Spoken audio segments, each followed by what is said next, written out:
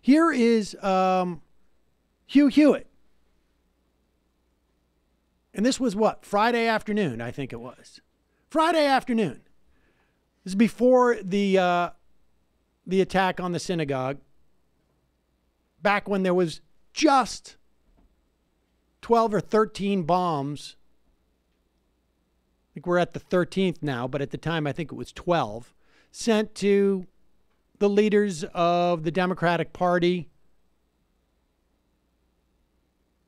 Then some African-American congresspeople, perceived as, at the top leadership, I guess. Maxine Waters, I guess, part of the leadership. But then a couple other administrative figures, and, of course, George Soros. And here is MSNBC on Meet the Press Daily, making it mostly like a he said, she said type of situation.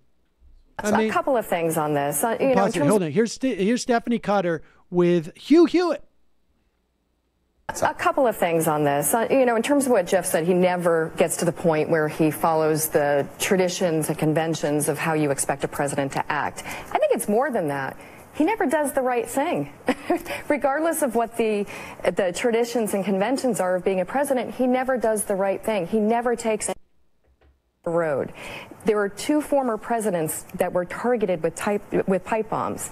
I've worked for both of those presidents. I can't imagine either one of them not calling and checking on someone, making sure they're okay, showing empathy and concern. We got none of that from this president. And Hugh, I appreciate you're trying to throw everybody into the same bucket, but that's an impossible thing to do. This president has incited violence. He has, people at his rallies. He talks about punching people in the face. He throws people out.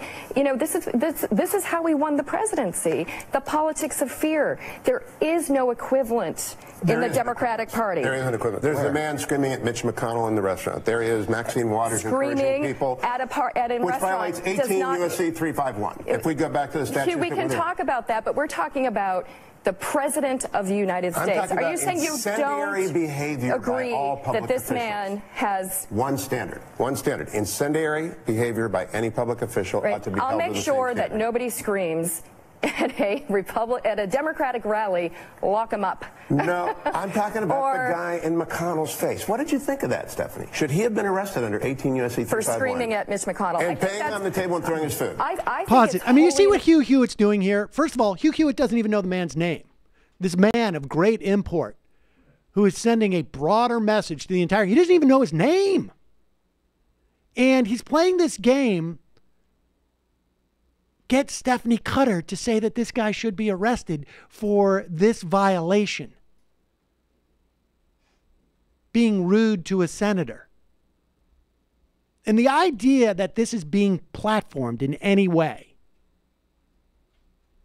Because literally this week, the conversation they're having is about what the implications of platforming this at the highest level of the government does to lunatics out there. But let's hear Hugh Hewitt try and justify how there's some type of equivalency here. Arrested under 18 U.S.C. 351. For screaming at Mitch McConnell. And banging on the table and throwing his food. I think it's wholly inappropriate. I think that nobody should act that way. But I think, you're right, nobody should act that way. That is a constituent...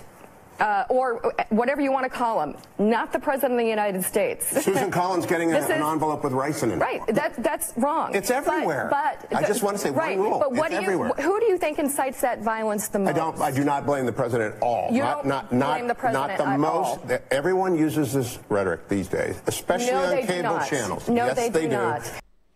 It's just absolutely garbage and BS. And someone like that comes on and just delivering that garbage and BS. Why do you let them on?